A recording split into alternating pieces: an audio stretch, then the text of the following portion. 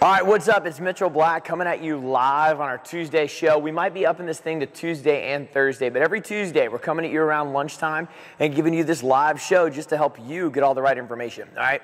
Look, we talk about this all the time, that when you are trying to reach your goal, when you're held back, whether it's fitness, nutrition, whether it's whatever, is it that you're uneducated? Because it's probably not. It's probably not that you're uneducated, right? Think about how much you try to learn. Think about how smart you are. As a human race, all we're trying to do is get better and better and better. But you might have the wrong information.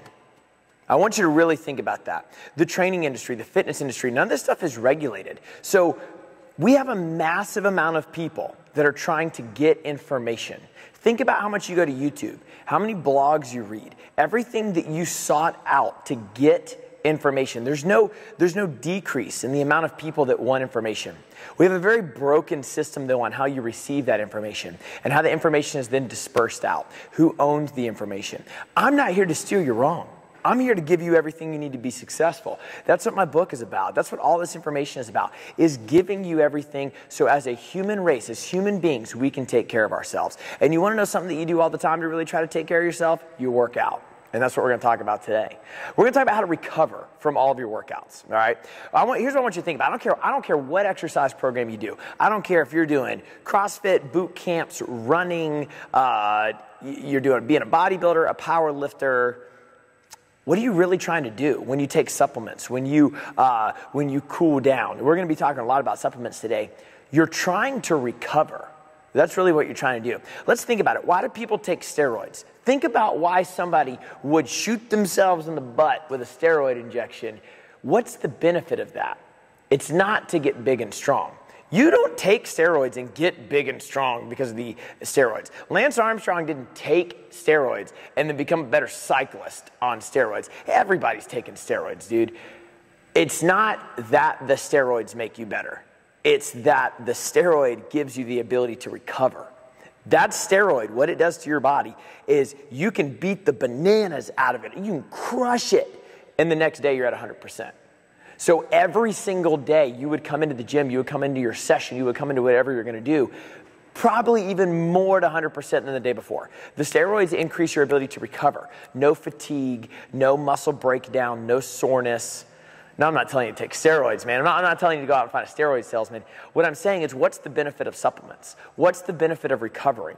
Is to get some fraction of recovery to what that would simulate, right? I'm giving you an extreme example to help you understand it. The way you want to view your supplements and what you should take and everything we're going to talk about today is so you can recover. Why do you need to recover? Let's go ahead and even write that down, recovery. The reason you need to recover is so the amount of work you can do goes up. Work gets you your result. Like if you're a runner and your goal is to run faster, what is that built off of? It's built off of work and the amount of sessions you can do and how fast you can run. If you have crappy recovery, you run Monday, you feel miserable Tuesday, you feel miserable Wednesday, you feel miserable Thursday, you're sore, whatever, you can't run again until Thursday, you miss 3 sessions. The amount of work you were able to do was to go down. What if you could do something, you could lift, you could run, you could do whatever, and your recovery was fast? Then you could work more. Work equals result. The more work that you can get done, the faster you can get to your result. Now, when you can't get work done faster, your result takes longer. I'll give you the same example of running. If it takes me 20 minutes to run a mile, I'm probably not very fit. I probably need to lose some weight. If I can get down to running a mile in 6 minutes, I'm able to get more work done faster. Same mile, I just got more work done faster. Probably have lesser body composition, body fat than the person it took to run 20-minute mile. I'm probably stronger. I'm probably leaner. Like, there's all these other factors, right? Because I'm able to get more work done. So great. How do we do that? So here's what I'm going to do. I'm going to go over 4 things with you. Oh, 4 fingers. I'm going to go over 4 fingers. What? I'm going to go over 4 things with you that will get you a little bit more success in your recovery. I'm going to answer some questions that we typically get. The first thing I'm going to talk about is protein. So we get this question all the time. People are like, I want to take protein. I want to get my gains. Great, you should. Okay, let's talk about that. So I have some Ascent protein. We carry Ascent and Progenics here at Strongside. And I'm going to put some links below in this YouTube video to everything that I'm going to talk about. Because look, I'm just here to give you the right information. So I don't want you watching this video and then you go to GNC and they get you all this crap supplements. I'm just going to put all the links to everything you need below. That's why I do it, guys. Because if I'm going to spend my time talking about it, I want to make sure you have the right information. Okay? So we carry Ascent and Progenics here, and you can get it in the links below.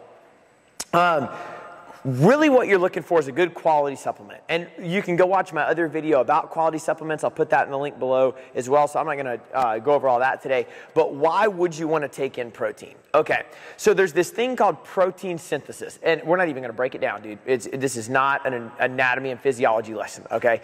But there's this thing called protein synthesis. And it's basically your body's ability to regenerate the muscles and for them to grow and rebuild strong or whatever. You need protein to do that. And here's all you need to think about. You want to think optimize in 45. Oh.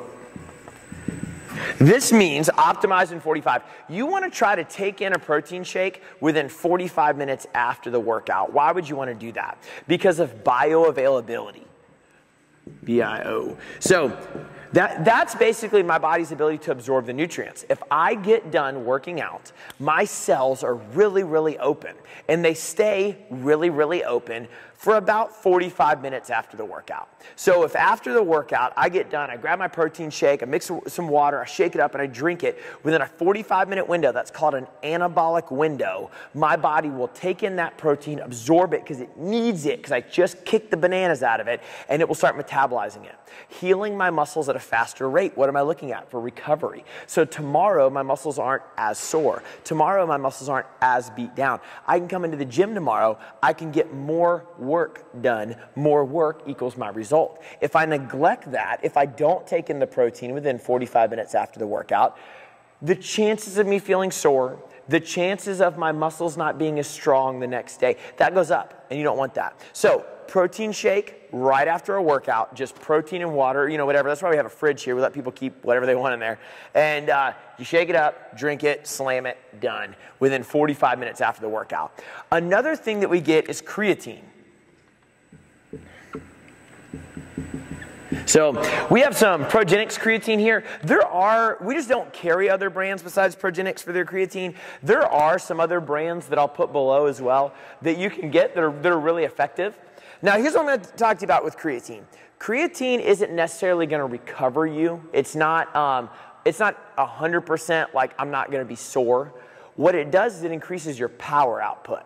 So if you could lift 100 pounds on Monday, more than likely you're going to be able to lift 95 of that same 100 pounds on Tuesday. You're going to be able to put out the force. It lets more water and glycogen or carbohydrates get stored inside your muscles. That's really what it does. And it makes you more powerful long term. Ladies, it's not going to make you jacked, all right? Look, your body makes creatine. So I'm not saying that you should take things that your body doesn't make or whatever. You want more of it to get more power done in your body. So if you're looking to be more explosive, get more pull-ups, run faster, lift heavier, whatever, you want more oomph out of it. You want to be able to push more. That's where that creatine comes from, all right? You're going to want about 3 to 5 grams post-workout. I know there's all these studies saying other stuff. Just pay that no mind, right? Look, 3 to 5 grams post-workout. You can put it in your protein shake, slam it, done. If anybody knows anything about creatine, one thing that's really studied with creatine is cycling. I'm going to do a couple days on, couple days off, cycling your creatine levels. You don't need to do that. It doesn't really matter. There has been very limited to no research showing the need to cycle your creatine on and off than just keeping it in your body consistently.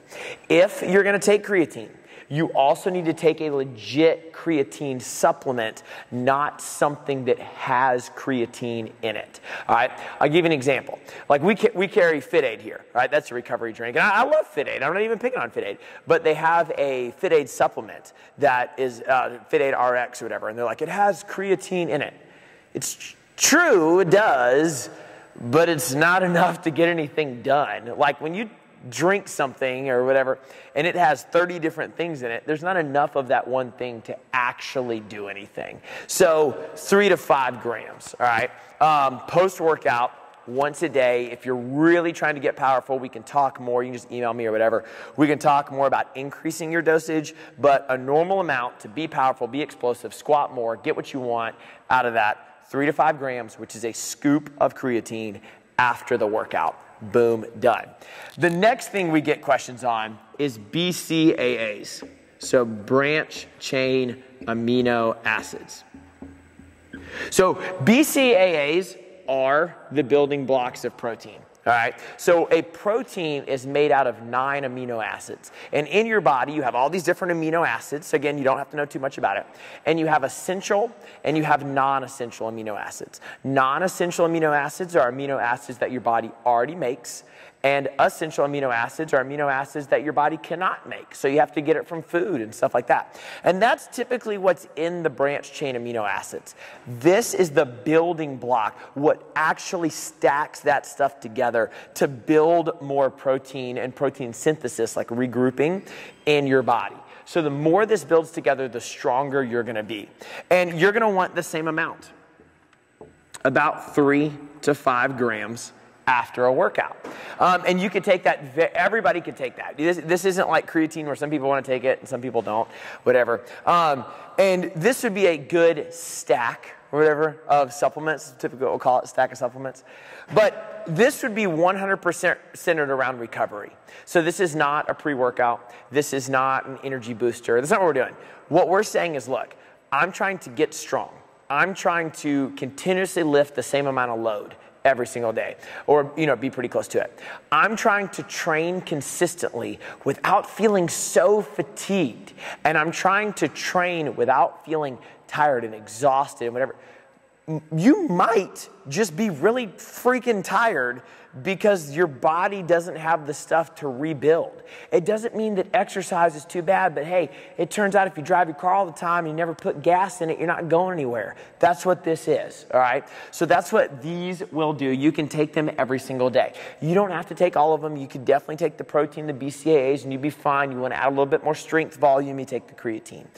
Here, though, this is something that everybody can do, all right? You want to talk about the right information? This, what I'm about to talk about, is what nobody wants to talk to you about. Everybody wants to talk to you about this. This is cool, but let me tell you what really, really matters.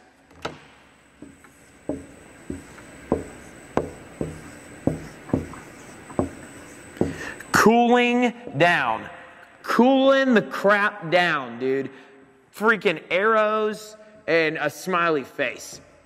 Everybody that I know that is super stupid sore wants to work out until their legs fall off, drink a protein shake, and wonder why they're sore the next day. You drink 30 protein shakes, take 20 scoops of creatine, and down the whole bottle of BCAAs, you will still feel miserable, and you probably deserve every bit of it too.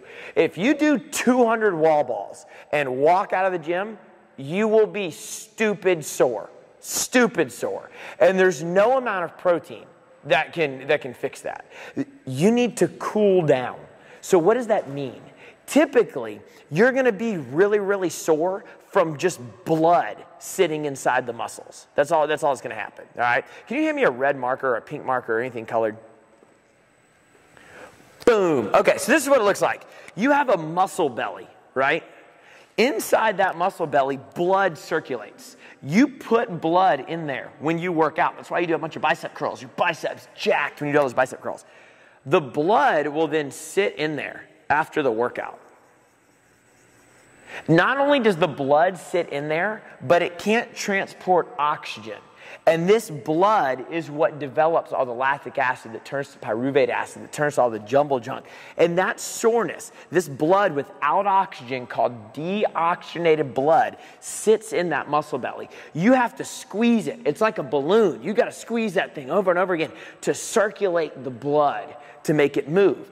After a workout, you need to do some type of cardiovascular activity to circulate the blood. That's why all of our cool downs here start with some type of monostructural activity to circulate the blood.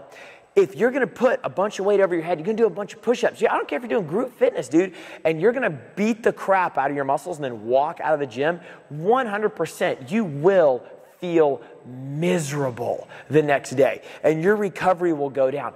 I'm not even asking you to cool down for an hour. I'm asking you to do 3 to 5 minutes. 3 to 5 minutes. If you're going to sit around and talk to your friends when the workout's over, I would encourage it, but you have 3 to 5 minutes. Don't say you don't have 3 to 5 minutes. You have 3 to 5 minutes, all right? So what you want to look at is, am I taking some time to cool down? When you cool down something that looks like what you just did. If you just did a bunch of deadlifts, power cleans, snatches, box jumps, back of my body, cool down with some rowing. If you just did a bunch of squatting, wall balls, cool down with some biking. And you can't just be sitting there. You can't just be sitting there on the bike. You need to actually stimulate some blood flow. 3 to 5 minutes, kind of getting winded, kind of pushing, getting you out of breath, circulating the blood, allowing the blood, the old blood to get out, the new blood that carries nutrients to get in and circulate the blood over and over again.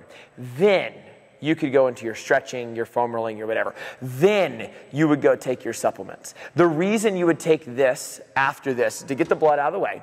These are really important to then heal the parts of the muscle that you broke down, all the little tears that you got inside the muscle, so it can then rebuild larger. So the muscle can rebuild larger and stronger, and it can look the way that you want it to look and perform the way you want it to perform. But I promise you, if you're watching this video with the intent of getting less sore, none of this will help you. You'll be a strong mamma jamma, but you will be a sore mamma jamma by just taking all this stuff.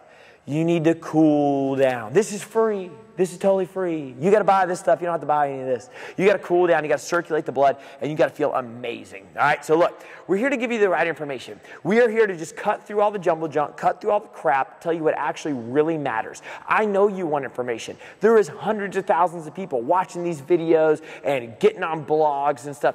Great. But our distribution system of giving you information is broken. And I want to work with you. I want to help you. Mitchell, Strong Side, all of this, we're here to help you out. All right? So look, check it out. Check out the links below. Cool down and keep rocking.